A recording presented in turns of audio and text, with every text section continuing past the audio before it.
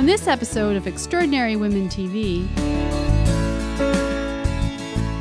Joining me in the studio today is Sado, president of George Brown College, one of Toronto's most important education institutions. She's also the chair of Polytechnics Canada, sits on several boards, and has received many honors and distinctions, including one of the highest civilian awards, the Order of Canada.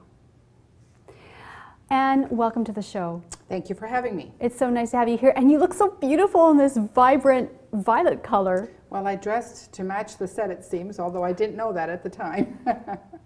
No, it's such a pleasure to have you here. Now, as the president of George Brown College, you are one of very few women running major educational institutions here in Ontario. So that puts you in a pretty good place. Well, I think it's pretty exciting. In fact, I'm very proud to say that of the colleges, and there are 24 in Ontario, 6 are currently run by women, so 25%. So we're doing well, although that's been the fact for a number of years now, and we haven't seemingly been able to break through that. And at the university level, I think they're maybe a little bit lower than that, but I think it's a wonderful place for a woman to be.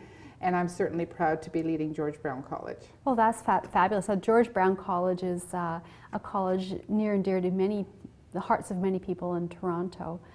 Well, what makes it so special? Well, I like to think it is, and we often describe ourselves as being woven into the social, cultural, and economic fabric of the city of Toronto. Mm-hmm. So we are in the heart of the city, right downtown, and we serve a really diverse student body from all parts of the city and from all demographics, people who are upgrading their education. So we have a lot of pathways for students to pursue post-secondary education that they might not otherwise have.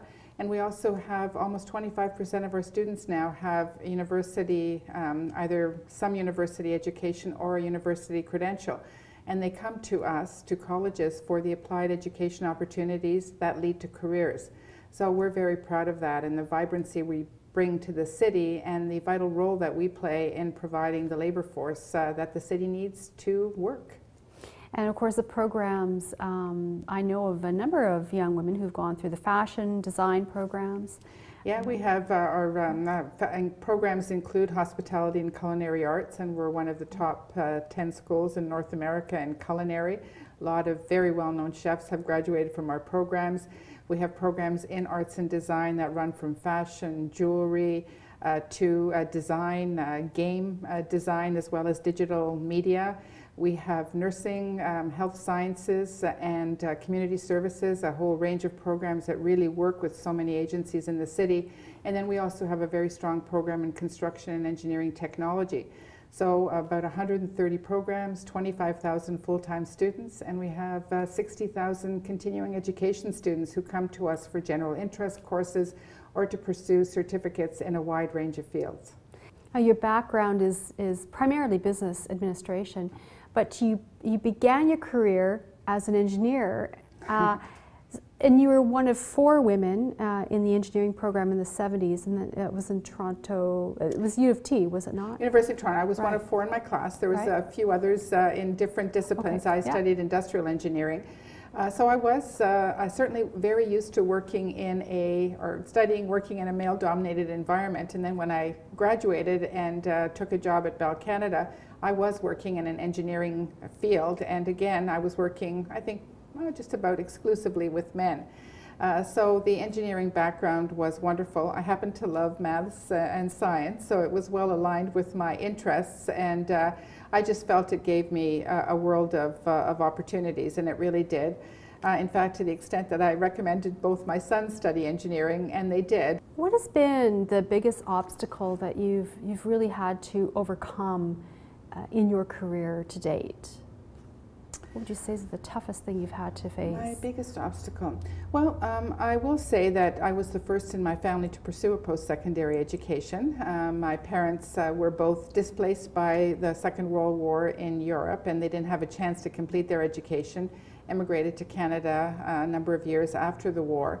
So, you know, we didn't have it. We still serve, actually, at George Brown, a lot of first-generation students, and these are students whose families never had an opportunity to pursue post-secondary. So you didn't have that family role model and that support. My parents were hugely supportive and really wanted to make sure their children did pursue any opportunity that was available to them. But I feel proud of the fact that, that I did complete my studies, and then I did work in a very male-dominated environment for my first many, many years at Bell until I got into a more broader administration roles. So again, I'm proud of the work that I did, how I was accepted. I think it was because of the relationships I built. But fundamentally, I did well. I produced results, and I was always willing to take a risk. So if someone offered me a challenge, I was always willing to take it. And I overcame the obstacles that often came with that and was able to produce positive and successful results. And I think that led to success.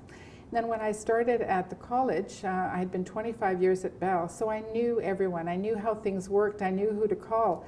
And all of a sudden, I was in an environment where I didn't know anyone. I didn't know who to call, and you didn't know who to turn to. And I remember one of my colleagues, who was then a president of another institution, called me one day, and he said, you know, it's going to be hard, and you're not going to know who to call.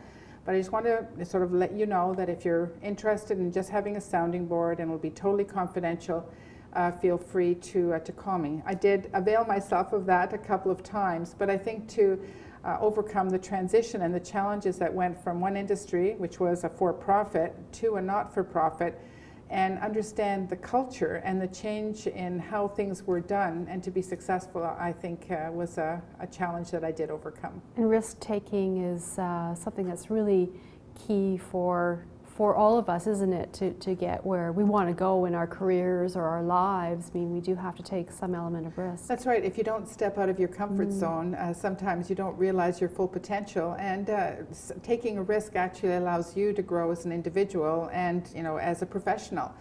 So I think I always encourage people to take those risks, because that's how you can also differentiate yourself from amongst others.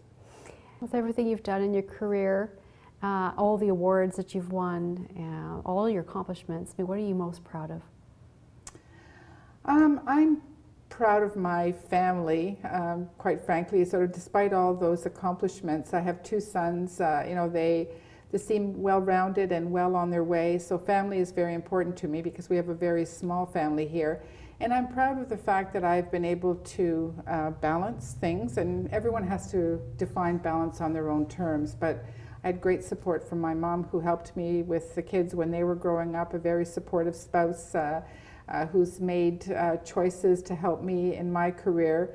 And so I think of, you know, sort of that whole body of work that includes my ability to have been successful in my career, my ability to have a strong family and friends, and also that I've been able to give back to the community. So I think it's all of those things. It's a little bit of a package, and that I've been able to manage it all, because all of them are important to me in different ways.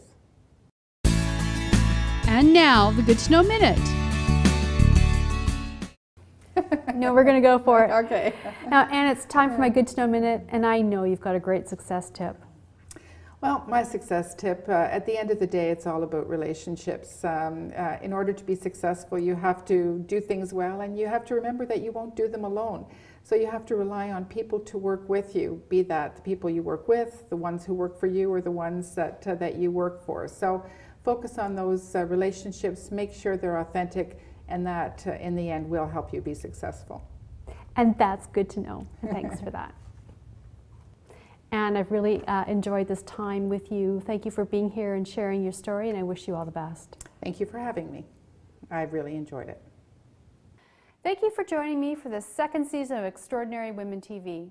We hope you've taken something away from these incredible women, and we already have a great lineup of guests for this next season. I'm looking forward to seeing you again soon. Thanks for watching. If you would like to be a guest on Extraordinary Women TV, visit our website at ExtraordinaryWomenTV.com. I'd love to hear from you. Follow me on Twitter at Shannon_Skinner, or on Facebook at Extraordinary Women TV. I'm Shannon Skinner. Join us next time for another episode of Extraordinary Women TV.